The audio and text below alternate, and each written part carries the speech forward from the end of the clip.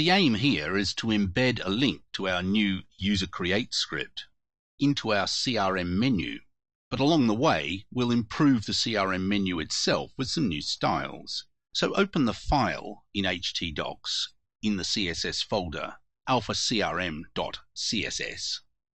Scroll to the very end, and on the last line, paste the snippet from project CSS Update 8.8.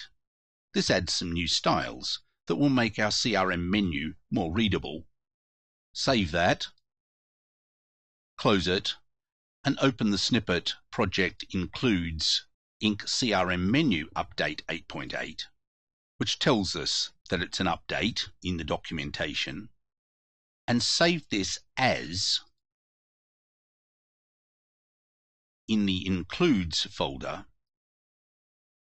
Double-click Inc. CRM menu and check Yes Overwrite. So we're overwriting the entire file with a completely new version.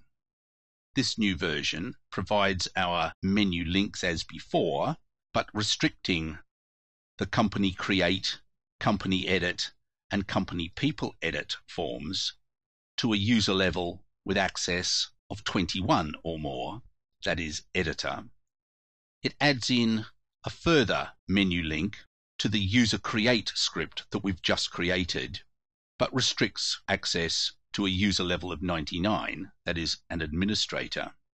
And alongside the bottom horizontal menu, which was previously just our logout link, it adds a further 3 links to folders under our htdocs folder. Now, we certainly don't want any old user having access to folders, so we restrict the access to the administrator only, that is, an access level of greater than or equal to 99.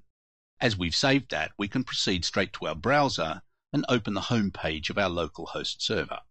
And you notice straight away there's a new link, Create New User, which we expect, and there's additional items in the horizontal menu at the bottom. Apart from logout, there's the list of folders which we can look at.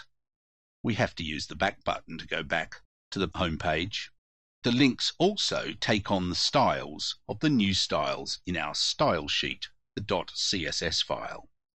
Our Create New User link, which is available only to the administrator, allows us to create a new user by entering a password. Let's enter Infinite Skills with a password of Fred3, retype the password Fred3, and give it an access level of registered user, and click Save.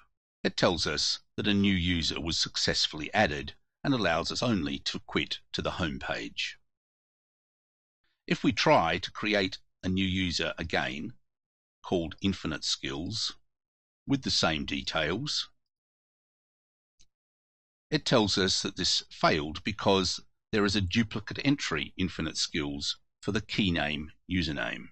If we log out and log in as registered user, we'll find that the only options we have are to list the companies or to log out. I hope you can see from the process flow in this lesson that we certainly need to create a user list from which we can manage all the users, and this is left as the main exercise for this chapter.